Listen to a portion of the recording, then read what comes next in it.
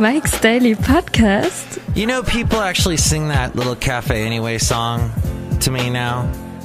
It's been I've been using it for about 3 years. There's an interesting story behind that song. The little beat that you hear, not this beat that you're hearing now, but the beat on the Café Anyway, it was actually a guy that used to be a roommate of mine, and he did this little thing. He liked to do, like, what do you call it, beatboxing? Mike's Daily Podcast. I don't know what it is. If you make a living doing beatboxing, let's just say I have so much Mike's Daily Podcast. no respect for you. But this is a show that's episode 1752. And how are you? That's my beatboxing. I go with the Fat Boys style is what I do. And that's my show today. Hey, you know what's new? A new type of job is new for me. I'll tell you about Mike's Daily Podcast in the upcoming days. But yeah, I got a new little job that I'm going to be doing. So that should be interesting. And Mike's I think that Daily the show will continue, but Podcast. like I was mentioning last show, Yeah. this will probably come to you a little bit later in the day. So, but I think a lot of you listen to this show in big clumps. You binge listen, like at the end of the week, and then you hear all these all at once, and you go, "Oh, that's what Mike's been doing." How fascinating! And sound effects, we'll see. But it was a very interesting day yesterday. I knew changes were afoot. I knew my days were numbered. But you know what? Our lives change constantly. We're always turning into new people. There was some big speech that Matt Smith gave at the end of his tenure as Doctor Who, where he said, "We change every day. A little piece of us dies every day." Hey, you notice something that's not happening right now? Doors opening and slamming shut. That's right. Yes, I know you missed the doors. Doing that the whole time. But you know why? Because they're here already. That's why. Hello, Mega Mash. It's Madame Rootabega, and I'm so happy for your little promotion. Oh, thank you. Yes, Madame Rootabega, I couldn't have done it without you. Thank you. Look who else is here. Hello there, Mike. This is Valentino, the banking attendant. And the guy who he drove into the cafe anyway. And here's today's podcast picture. Anyway. Cafe. Anyway. Where's that sound where he drives into the... This is Bison Bentley. Do you know that? Thanks, Bison, for driving into Café Anyway. Here we are. The Basil podcast picture today. He is still recuperating from a very busy weekend where we went down to Half Moon Bay and Benicia. That was the podcast picture yesterday, was Benicia. And, you know, he is a boxer, and boxers look a little like pit bulls. And I, as many of you, were afraid of pit bulls before I had a boxer. In fact, I did a song called Walking My Boxer. He's not a pit bull. But yet, that doesn't really, you don't really need to delineate the two. It's that people just have turned, unfortunately, they can turn any dog into a death machine. You just have to, you know, make sure you treat dogs correctly, feed them well, give them attention. They'll go nuts, just like humans. They'll go nuts. And that's just what has, and then that makes the news. God, I hate the news. So many people. Where I work, there are these television sets that sometimes get set to network news stations because people like to watch, what's that called? Sports of different kinds. And then I see the morning news shows and the evening news shows, and I just go, that's ridiculous. It's all sensationalist crap. They talked about there was an NBC. NBC was on one of the TVs at work yesterday, and all they kept talking about was Splitsville. It's Splitsville for Meghan Markle and Prince Anthony or whoever the hell it is. And Splitsville. and I looked up online, and there was nothing about a Splitsville, just that they were moving out of some old house or whatever. Yeah, whatever. It's not even news. Who cares? It is bad. I will say, though, what is even worse is these talk show hosts that I hear a lot on the radio, let's say conservative-leaning stations, screaming the cheater thing after an election. And I heard liberals do that too. The liberal candidate, the Democrat candidate in Georgia did that, screaming cheater.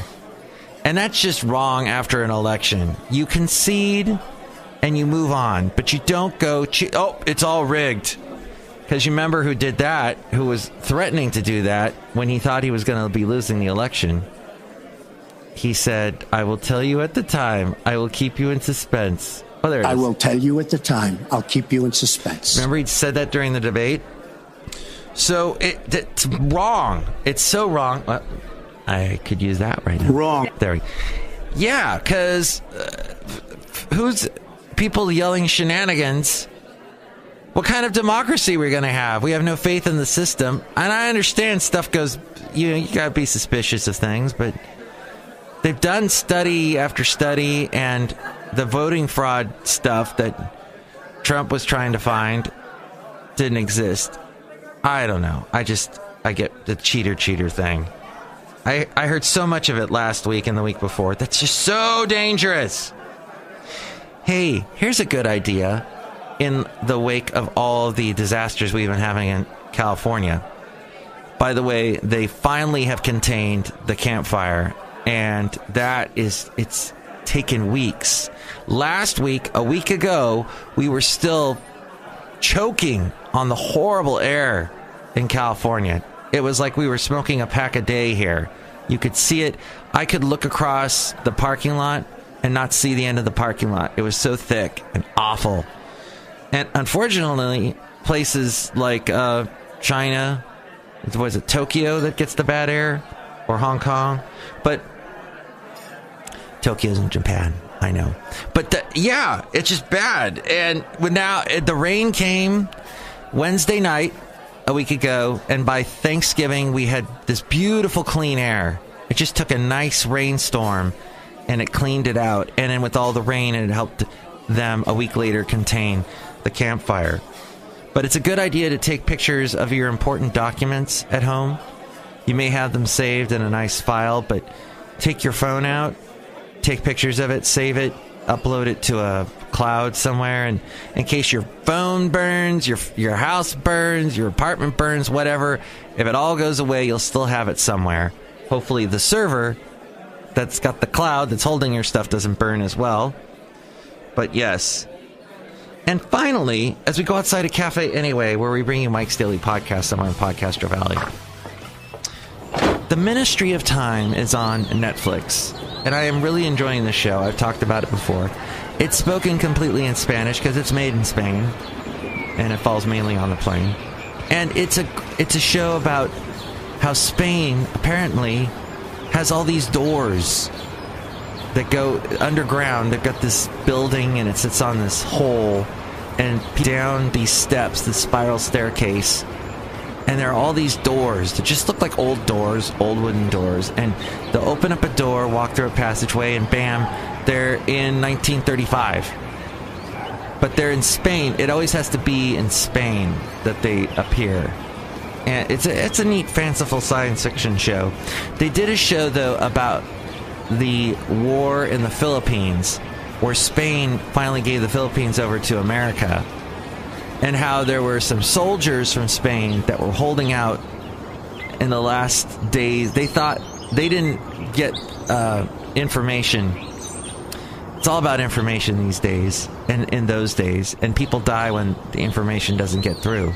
And apparently these guys hold up in a refuge, in a fort, which is actually they made out of a church, and they keep anybody who's trying to give them news or a newspaper, they would shoot at. So these guys are dying of diseases that are prevalent in the Philippines, and they're shooting each other, And it's just horrible. These soldiers that were holding out, completely cut off from information, partly because they didn't want the information. They didn't trust anyone. So it was fascinating, a comedy of errors. And they talked all about it on the Ministry of Time. It was fascinating. I didn't even know about that piece of history of the Philippines and Spain. So I've been learning a lot about that. It's called El Ministerio del Tiempo. Tiempo. Not tempo. Which I have really no tempo. I've lost the tempo of this show. But hey, maybe next show we'll pick it up. So, I hope you enjoyed today's show. To sum up, there you go. No doors slamming, except for when we went outside. No gene-edited babies, as far as I know. But hey, those babies don't have HIV. But what the hell's going to happen next? The gene-edited babies. Was it in China? Oh, that's an interesting thing. Now we're all into... What was that Ethan Hawke movie? Was it Galaga? No, that's the video game that we played. The crazy spaceships and put too many quarters in that machine. Galax. It's on the tip of my tongue. Anywho, that's an interesting story. I don't know if you caught that yesterday about the gene-edited babies. So, what does this mean? Tall babies? Does this mean we're going to have babies all with blonde hair? It's scary. Yes, we should focus on babies that are healthy, that don't have diseases, but that's crazy. All right, so that's the end of the show. Well, think about that stuff, because that's important. Next show, it's going to be, let's see, Chely Shoehart, Floyd the Floorman, John Deere the Engineer. 336MM Daily is the number to call if you would like to reach me here at Café Anyway. And I'll tell you what the podcast picture is in just a second. Take it away, Ariel.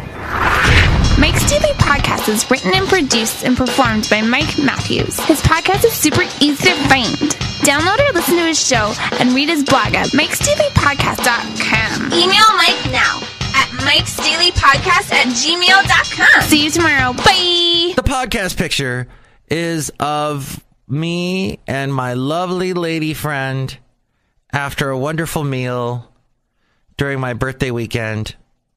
And even though actually that restaurant, we like the restaurant, but unfortunately their dinner menu sucks. Their breakfast menu is awesome, but somehow they didn't stick the landing with the dinner menu.